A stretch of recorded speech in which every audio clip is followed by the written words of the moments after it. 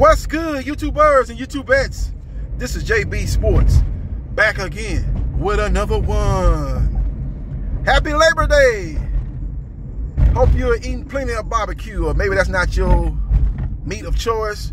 Maybe you're going out to eat, going to a seafood restaurant, going to a Caribbean restaurant, or going to a Mexican restaurant. Whatever your meal of choice is, I hope you're enjoying yourself. Or maybe you're out there on the beach enjoying the sun and water. Happy Labor Day to everybody out there. And I'm going to give a shout out to a legend in boxing who passed away here recently. R.I.P. to Ernie Shavers, one of the hardest hitters in boxing. Had a PhD in a one-hitter quitter. If I had to do a top 5 of the hardest punchers in boxing history, I have him number 2 on my list, behind Deontay Wilder. I'm gonna give you my top 5. Deontay Wilder, number 1. Ernie Shavers, number 2.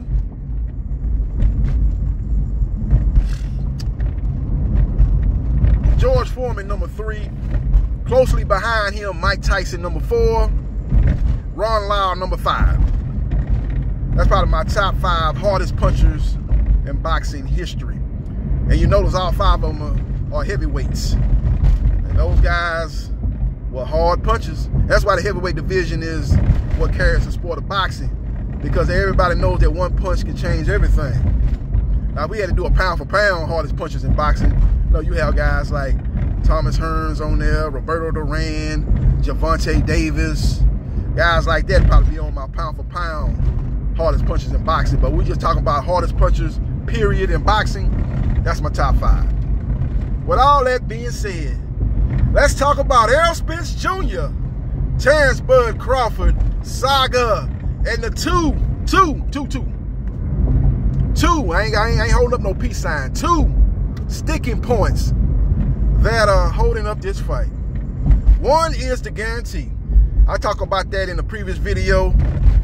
The PBC has sent Terrence Crawford a revised offer. What revised offer means is they upped the offer from the original offer. And Bud hasn't accepted it.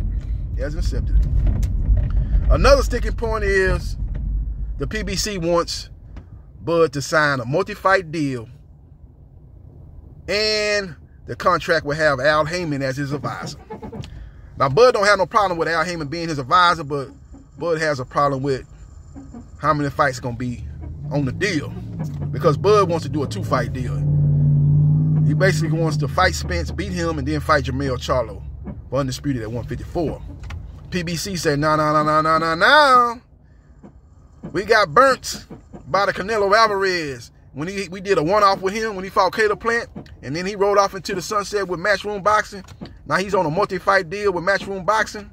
We're not going to get caught with our pants down in this situation, but you got to sign a multi-fight deal. You ain't going to beat Errol Spence Jr. and ride off into the sunset and maybe fight Virgil Ortiz on the Zone or fight Conor Benn on Matchroom Boxing. No. Fool me once, shame on you.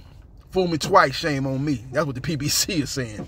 So we will see what happens, and we will see what transpires. But that's one sticking point. The second sticking point, well, that's the second sticking point. My bad. That's the second sticking point. The first sticking point, obviously, I just said earlier, is the guarantee. Guarantee. Errol Spence Jr. has accepted terms to fight Bud Crawford, and that was months ago. The sticking point is between the TC and the PBC, and it all involves around the guarantee and the multi-fight deal. Now, the PBC wants Terrence Crawford to sign basically what you would see as a 3-fight deal. You would deem as a 3-fight deal. Terrence Crawford will fight Spence. If he's successful, he would then have to fight Keith Thurman.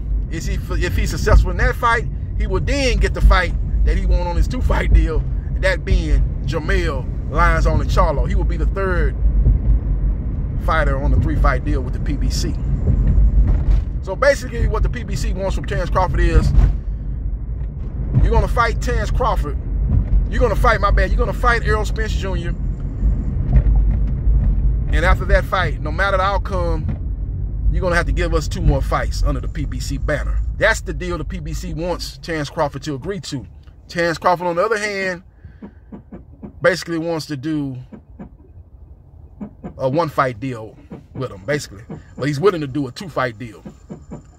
Again, he wants to fight Errol Spence Jr., and he's willing to give the PBC one more fight. He's very confident that he'll be able to defeat Errol Spence Jr. He'll give the PBC one more fight, and that fight, he will then want to fight Jermell Lyons Only Charlo. So he's willing to do a 2-fight deal. Errol plus one more fight with the PBC. The PBC wants him to fight Errol and then give the PBC 2 more fights. Obligated to fight on the PBC banner 2 more fights, irregardless of the outcome of the Errol Spence Jr. fight. So that's 2 sticking points that are holding up this fight.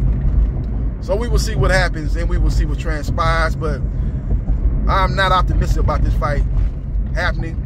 When you look at the fact that Bud Crawford hasn't fought in 2022, his last fight was November 20th, 2021. I don't think people have wrapped their heads around the fact that he ain't fought this year. And when you listen to him in these interviews, there ain't no urgency. Now you look at Fury. Fury want to fight in December.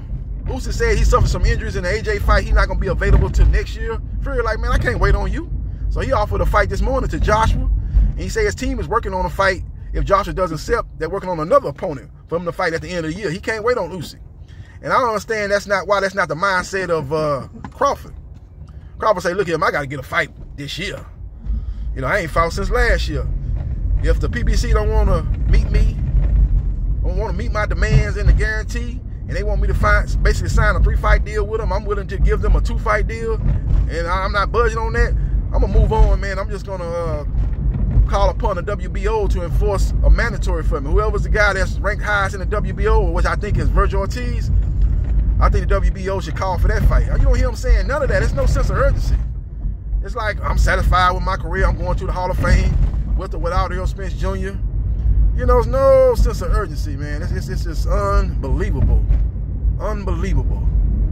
The fact that Chance Crawford ain't fought in 2022. And Errol Spence Jr.